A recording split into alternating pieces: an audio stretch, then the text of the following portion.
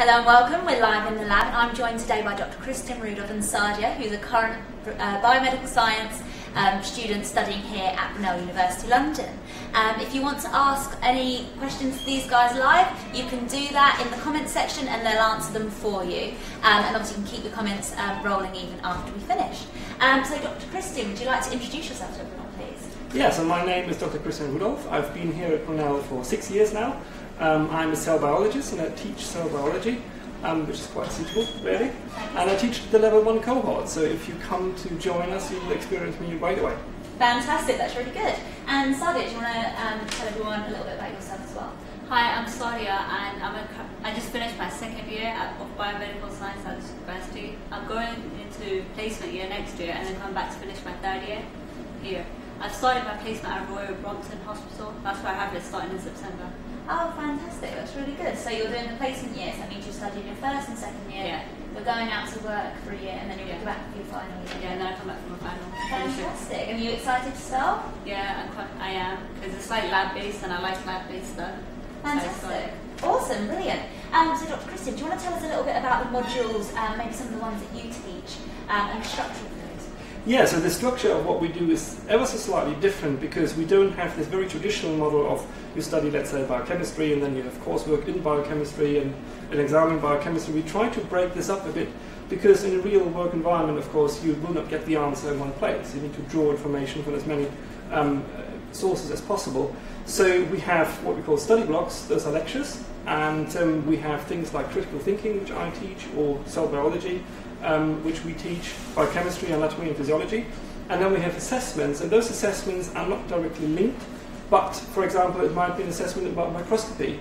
So the students will have experienced microscopy in biology of the cell, looking at microorganisms, or anatomy and physiology, looking at histologies of organs, that sort of thing, and they have to draw those information together into one piece of work. Fantastic, awesome. So you've touched there a little bit about the assessment. So is it mainly exam-based or mainly kind of theory-based? Is there kind of differences between? Yeah, so we have 120 credits each year, and 80 credits are in fact coursework. Then we have 20 credits of a more traditional unseen exam, which is actually not all that much. And then we have what we call a synoptic exam, which again reinforces this point of having information from various places. So the synoptic exam, the question is posted 1 week in advance because the students are now supposed to do some research, look at the lecture notes and books, and then essentially after 1 week of research they come in and they have a pre-prepared answer that they have to write down without any further materials. So the exam, hopefully the pressure by the exams is actually relatively low because there are not all that many. And they're quite prepared for yes. That's right about. Fantastic, that's really interesting. And what about the sort of difference between theory and then lab-based? So is there kind of a percentage that you can give at all, or? That's relatively difficult to say purely because things like critical thinking, what I teach, has no lab-based parts. Other parts that we teach are entirely in the lab. So we simply asked the student and said, how does it feel? How do you think the ratio is? And they said, it feels like it's about for every lecture hour we have 1 hour in the lab. Right, okay, so about 50-50 then, roughly. Fantastic, that's really interesting. And how have you kind of found that? You say you really like sort of doing the lab stuff. Would you say it feels like 50-50? It really does. We spend like 4 days sometimes and 3 days sometimes in like labs. No, in lectures, where we have like 1 hour to our lectures a day. And we have a lab-based day. It's usually on Thursdays. We're coming at like 9 to 12. Wow, so quite a long kind of time in the lab to really kind of get the most out of it. That's really good. Yeah. And what about modules? So what are your kind of favourite modules? Favourite modules? The modules I've chosen this year, second year, are genetics and development and analytical biochemistry. Okay. Yeah. So are you specialising in any particular part of biomedical science within the pathways, or are you staying with the generic biomedical science? I haven't yet, I'm just staying in generic for now. Fantastic. Okay, brilliant. And then obviously you can develop that later. Yeah, of course. Yeah. At the end of like first year, they teach you what every module has for second year, and they give you like a choice of what modules you want to pick, and then you pick from there. Brilliant. So it is actually also in terms of the clearing activities, it's quite important to note it's really flexible. Yeah. So students can swap around. Sometimes they can go through the entire first year, they have chosen something, then they don't want it, and they still can swap over. Yeah. So we try to keep that really, really flexible to tailor to student needs. Yeah, they do. Oh, brilliant. That's really fantastic. So it's really kind of tailored towards the students then. Yeah. That's really great, so you get the most out of it. That's really good. So what about you, Dr. Chris? Are you research active at the moment? I am indeed. So I'm a cell biologist. I see myself as a cancer biologist, but at the moment we are using a bacterium as our model organism of choice. It's just because it's a lot easier to work with and quicker as well. But so technically I'm a cell biologist. I'm interested in the inner workings of the cell. And that translates straight into my teaching as well, because as it so happens I teach cell biology, which is a good coincidence. So every now and then when we have a new exciting finding in the lab, I come into the lectures. I'm very excited and I give the students a snippet of information that is brand new and that nobody in the world actually has. Wow. That's amazing, because that must make you feel really special, and it must be really inspirational in your lectures, you know, to have academics that kind of have all this knowledge and it's all up to date. It really is. They give like first-hand experience on like lectures. Every time they research on something, they get results. They come and tell us, and like we get first-hand experience on everything. Wow, that's amazing. So yeah, you feel like you're really kind of developing into the role, and then obviously when you go off to placement, you'll be able to apply a lot of obviously what you're learning and doing. After. So have you got a plan for what you might do as a career after, or what sort of careers are available to you? I don't know yet what I want to get into personally, but there are a lot of careers available with like biomedical science. You can get into research or like lab-based if you're like doing practical. You can do like a graduate degree, another postgraduate. Yeah. You can do a postgraduate or get into medicine. Or Oh, get into fantastic. that. And with the postgraduate degree, so what sort of options are there for the students once they've finished their undergraduate degree? So at the moment we certainly have a master's degree in molecular biology and cancer that we offer, and there's more to come as well. We also have PhD programs as well that the students can join. So also if the students decide to stay for to do a master's degree here, they will get some reductions in the fees.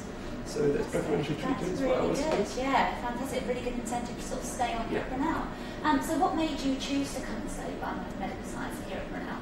Here at Brunel, my first option was Brunel, mostly because their degree is accredited by Royal Society of Biology. Wow. Okay, so that helps you on like choosing a placement. And I live like 1 hour from here, so it's really convenient like commuting here. Oh, brilliant. Okay, so you commute, so you don't, you've never lived on campus, No, you just commuted in. Fantastic. And how have you found that experience?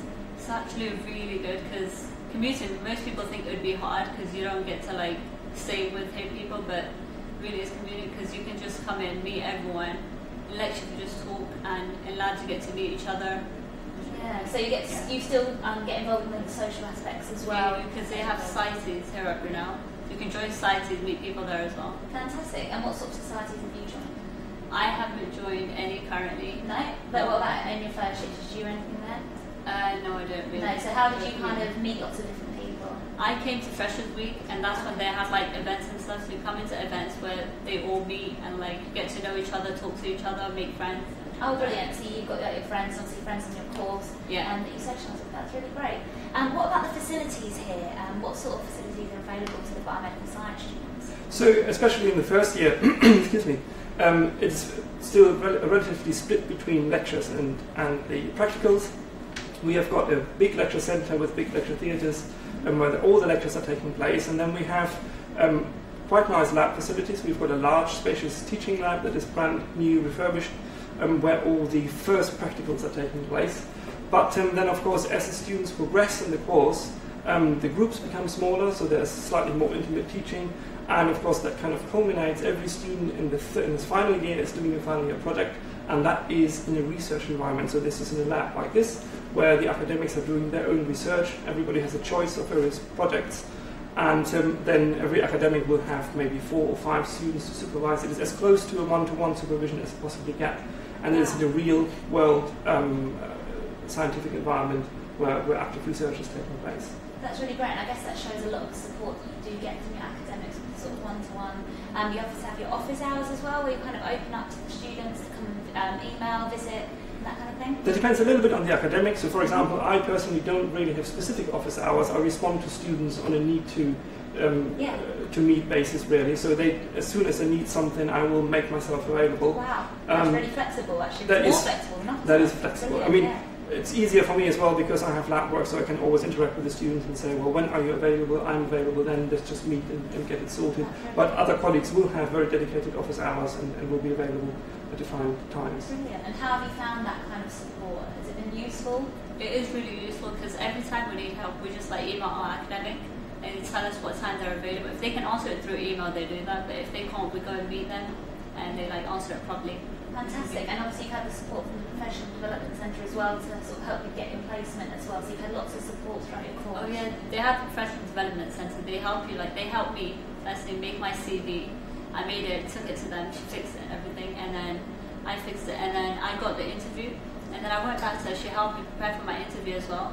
That's how I got the job. Brilliant, that's really good. So you've got all this support in the group now. Yeah. So, Sadia, the one sort of last thing from you, could you just give maybe a couple of tips or like a big tip to these guys for when they're sort of looking to apply to Brunel? Tip would be to definitely attend Freshers Week because that's when like there are many events going on and that's where you make friends because everyone is you on that day. Like everyone gets to know each other, meet each other, talk, and that's how you make friends. Basically. Fantastic. So you need to make sure that you're attending Freshers Fair. Do we have any live questions? We don't have any live questions, but we've got a comment which just says wow. And we've also got another comment which says the involvement that biomedics is the future. The involvement of technology and biomedics has opened up a whole new world of innovation and research. Brilliant. Great work. Great, brilliant feedback. Fantastic. Well, that's all from us today. Do keep the questions coming in and we'll get back to you on those. If you want to ask questions on our clearing website, it's www.brunel.ac.uk/clearing and you can post your questions there. And good luck with your exams. We hope you do really well. We look forward to seeing you.